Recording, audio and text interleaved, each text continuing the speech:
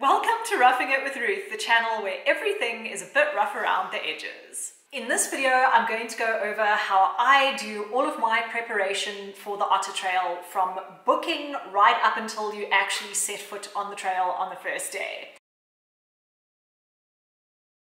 We're going to start at 12 to 6 months before you actually start the trail.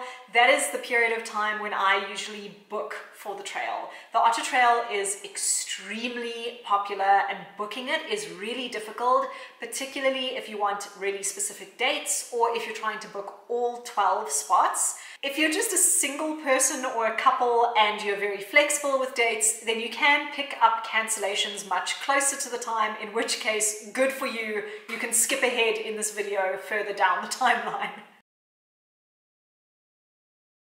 Then at about 6 months before I'm going to start the trail, I like to book my flights because I live in Gauteng, which is quite far away from the Otter Trail, so I need to fly in. If you happen to live closer by, then you can skip this step, obviously. This is also the time when I start sourcing all of my backpacking gear.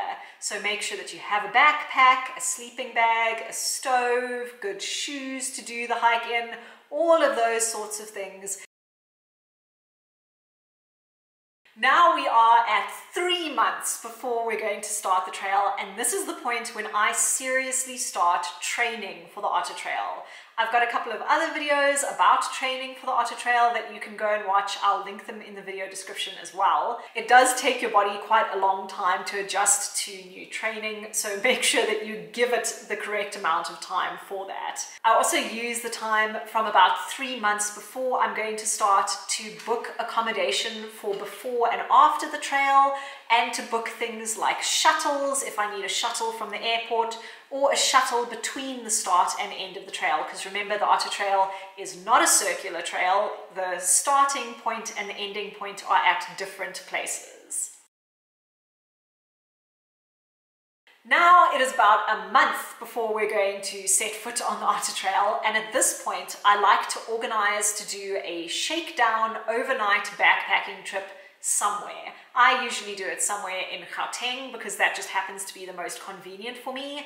I have used Ezemvelo Nature Reserve as an overnight hike before because they also have a kind of dormitory style arrangement where it's very similar to the Otter Trail. And this just allows you to test out your gear and your clothing and test out the food that you're going to be wanting to take with you, so that you have the best chance of succeeding with all of those things on the Otter Trail, and you still have enough time to change them if one of them doesn't really work for you. 1 month beforehand, it's also really important that you get your medical form filled in by a medical practitioner that can stamp and sign the form. They are not going to allow you to start the trail without that form, and the form is valid for 30 days. Of course, you still need to be doing all of your training, and because you're now at 1 month before, you probably have a fairly good base level of fitness, so you can start adding some slightly more specific training. That would be stair training for the Otter. You can even try practicing doing a bit of night hiking if you know that you are going to be doing some night hiking for the Blowkrans River crossing on day 4. 2 weeks before you're going to start, I like to buy all of my non-perishable food items. So particularly if you're using a commercial hiking food that's freeze-dried or dehydrated, now is a good time to order it so it's time to get to you. And I also like to buy any other consumables that I might need, like toiletries or sanitary items. You can even get gas or fuel for your stove at this point if you are not going to be flying, because remember, you cannot take gas canisters on an airplane. You can't take them in checked luggage or hand luggage. They're not allowed on board at all. So it's now 1 week before you start. At this point, if you have not done training for the Otter, there's no real point in starting a training plan right now. There's just not enough time for your body to adapt, and there's a high chance that trying to train now is going to leave you injured and unable to do the trail. But there are things that you can do at this point. You can test out all of your gear at home in a safe environment, test out your stove, sleep in your sleeping bag, wear the clothes that you're planning to be using on the hiking trail. It's also a really good idea 1 week before to make sure that you are eating healthy and drinking enough water and maybe taking a few vitamins or something to help you prevent getting sick. You definitely don't want to fall ill and then be unable to go on the Otter Trail. Then 1 to 2 days before you're going to start, I like to pack my entire backpack, and this also allows me to see where things are going to fit the best. Maybe I've changed out a bit of gear since the last shakedown hike that I did. Another thing that I like to do 1 to 2 days before I start is cut my toenails. I cannot tell you how many times I've had some kind of toe or toenail issue on a hike because I've forgotten to do this. So 1 to 2 days beforehand, cut your toenails. And of course, when you are packing your backpack those 1 to 2 days beforehand, make sure that you pack in your medical form and your indemnity form. Specifically your medical form, you will not be allowed to start the trail without it, so make sure that you have it. I also like to buy the perishable portion of my food at this point. It is now the night before you're going to start the trail.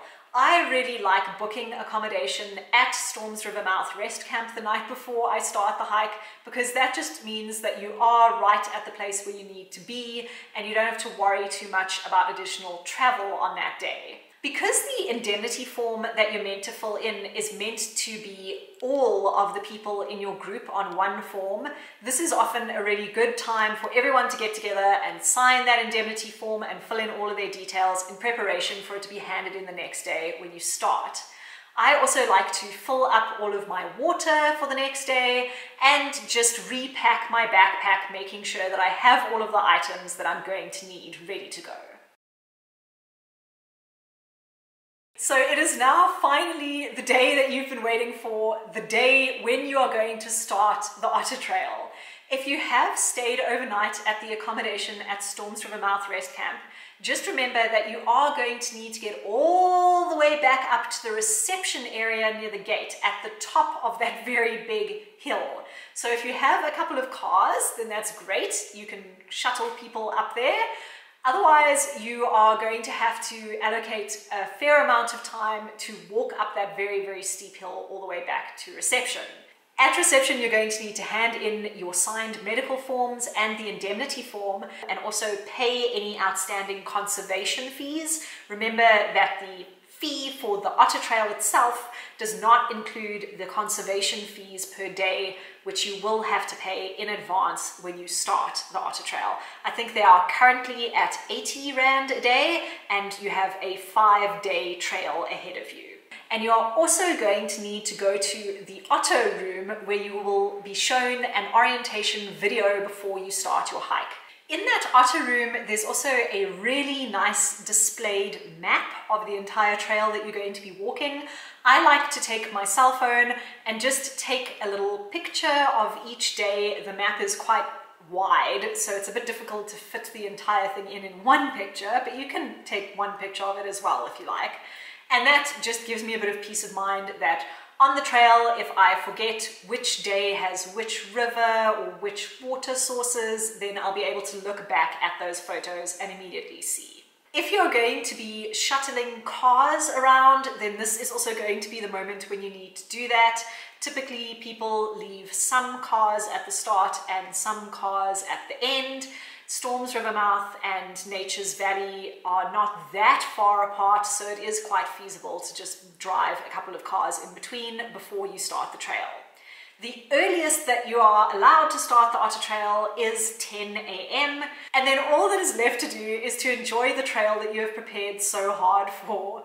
If you have any of your own tips, or you think that I've left something out in this video, then please leave me a comment below, because I would love to know how to make my own otter preparation a bit more efficient as well. Thank you so much for watching this video. If you would like to see more from me, then you can click on my channel name to see videos that I've made in the past, or you can subscribe to my channel to see videos that I'm going to make in the future.